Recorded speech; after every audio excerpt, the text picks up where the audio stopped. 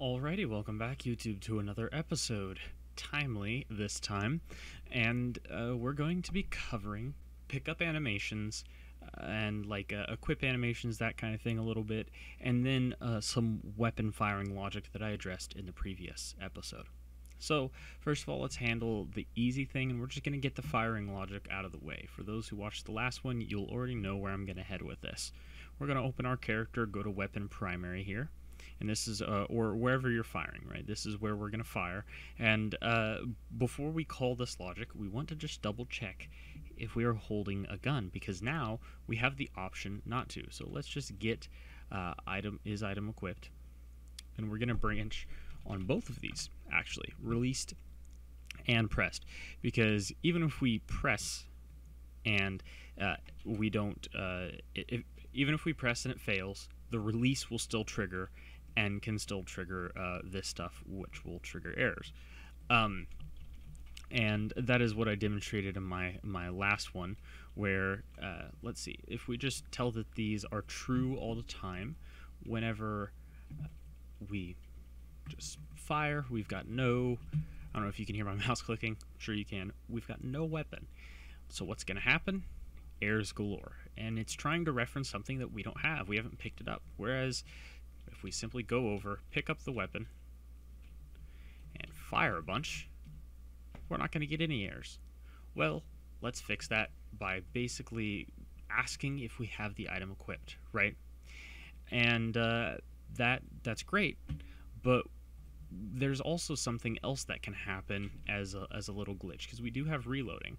So I just went down a tangent that I wasn't able to illustrate because we already have reloading while firing and firing while reloading covered by our firing logic in our gun. It won't let us fire if we're reloading.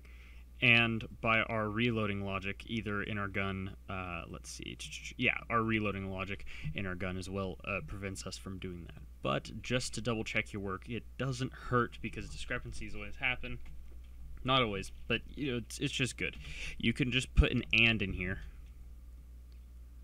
and you can really just do it on the top one, because stop fire doesn't hurt if you stop firing while you're reloading. That doesn't do anything. Equip item and not reloading. So if our item's equipped and we're not reloading, we can fire.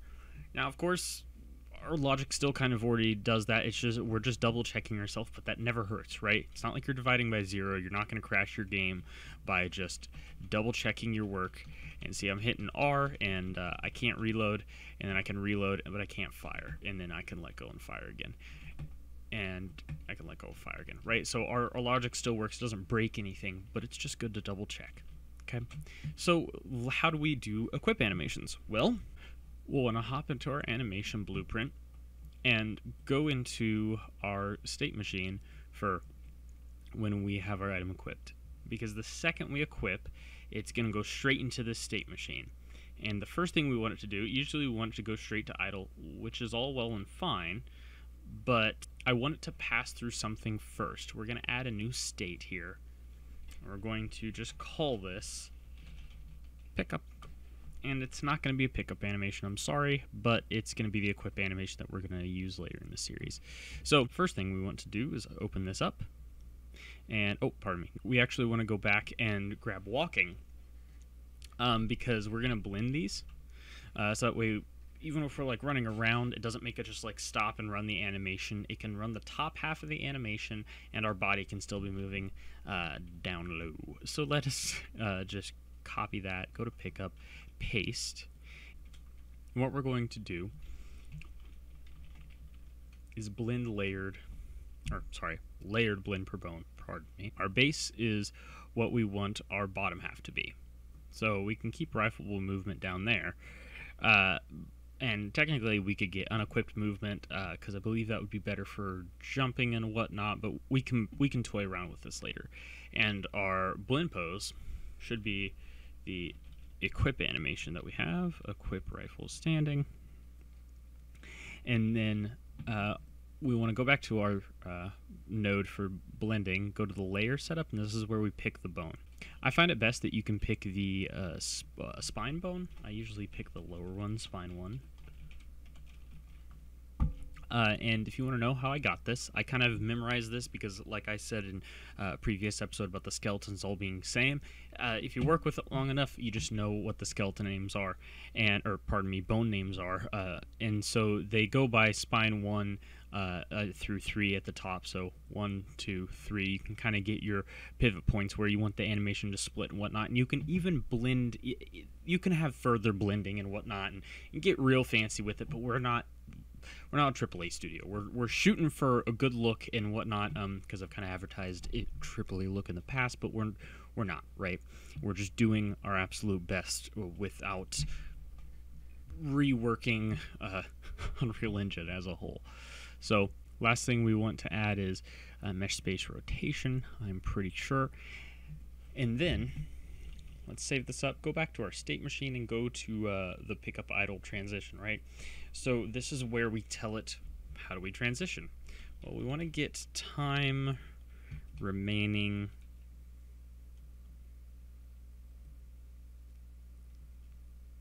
Here we go. Time remaining equip rifle standing. So this is basically saying how much time is left on this animation that we're running right now. If we're running this animation, which we certainly are, because this is just a one-way path, right? That's the cool thing about these. This is a two-way, it goes both ways. This is clearly just a one-way path. Well, we just want to say if it is less than or equal to 0.1, if you're right at the finish line, just start that transition, because the transitions are going to be smooth and fast enough that you're not really going to notice. So if we compile and click, let's see, is item equipped weapon, check that. Whoop. It's gonna equip it, and we're in. If you want to see how the logic plays on that, because it did not play properly, let me just unequip, and we don't have that switching back. We will definitely fix that. Is item equipped? Check it. There we go. Stands on the pickup, and we're good.